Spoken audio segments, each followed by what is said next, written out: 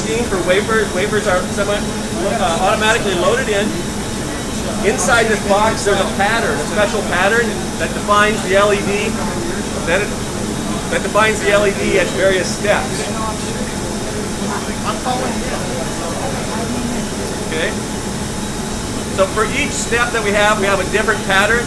This area, this room, becomes somewhat of a grand central station. Wafers come into this step here many times before they're finally processed out. We go outside and I'll define a little bit more about that process.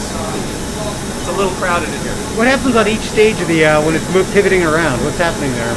So what's happening is the wafers are loaded into this aligner. Mm-hmm. Inside the aligner there is a mask. That mask has a pattern etched into it where light can strike the wafer, and light will be blocked from striking the wafer.